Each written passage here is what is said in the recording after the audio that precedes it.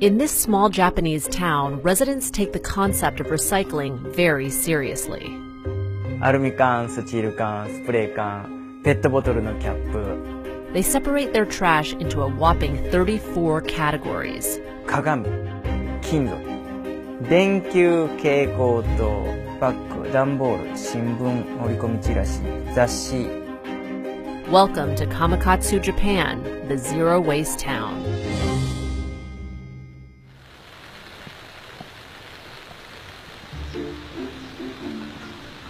きれいなプラはこの中にはめて、ちょっとこ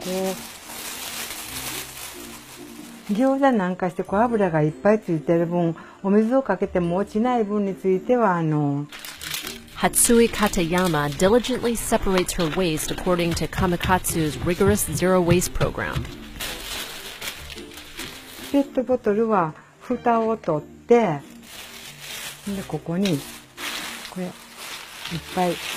In the very beginning, so Kamikatsu was doing it open incineration, but people could see that's really hurting the environment, at the same time the health of the people, so zero waste was created. Since the program began in 2003, 80% of the town's garbage gets recycled, reused, or composted. The rest goes to a landfill. But by 2020, the goal is to be 100% zero waste. この牛乳のパックとか、これもみんな別個に持って行ってます。アルミがこっち。スチール缶が、スチールがこちらです。それでここがガラス類。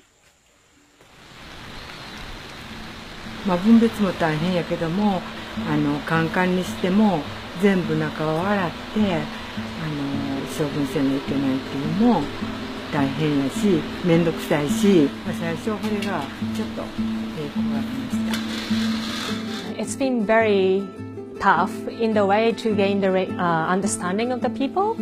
Of course, when they had to separate garbage into 34 categories, which is massive, it's really like just tough.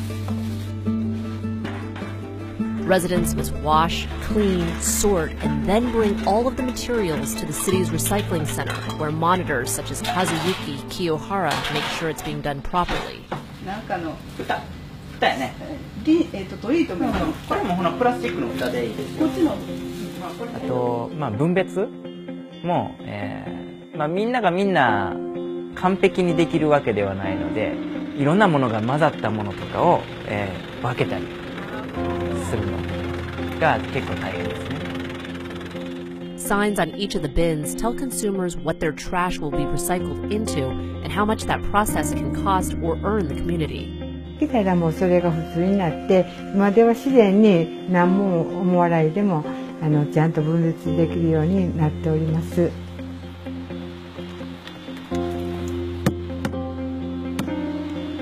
The town has what's known as a kuru-kuru shop, meaning circular, where residents can bring in and take used items for free. There's also a factory where local women make products out of discarded items. We had lots of like old kimonos or the old clothes or these flags not used anymore. So we asked all these grannies who really had the skills for the sewing. Then they made it into a craft like teddy bears or bags or what I'm wearing right now as well. It's made out of all these fish flags that we celebrate and then use it for the Children's Day. Businesses all over Kamakatsu have incorporated ways to become zero waste. We are cutting, by doing the recycling, the cost into 1/3 compared to when we actually burn everything. We are trying to focus more in how can we change our lifestyles to not to produce any waste. Even in this small town with only 1,700 people, everyone look at each other and then look after or take care of each other. So this kind of supporting system within the community really helped for the implementation of the zero waste.